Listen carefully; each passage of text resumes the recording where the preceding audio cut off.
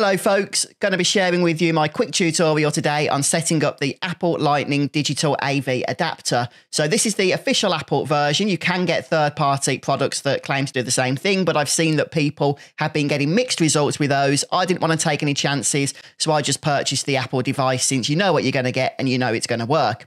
And effectively, the purpose of this is very simple. It allows you to cast the screen of your iPhone to a larger monitor, TV, projector, etc. And it does so via hardwired cable, okay? So no Wi-Fi images to lose latency or anything like that. And the great thing is this just works with everything. Sure, if you just have photos and videos on your phone that you want to perhaps share with the family, you can all gather around the television, then yeah, you can do that with this.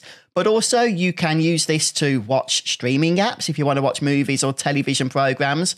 You can use this with games if you want to play your mobile games on the big screen. And the setup is super simple. So you have the Lightning connector here, which plugs into your iPhone.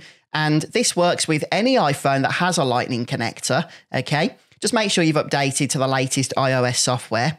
And then on the other end of the cable, you have this little box and you have the port for your HDMI cable. Now, I do recommend a good quality HDMI cable.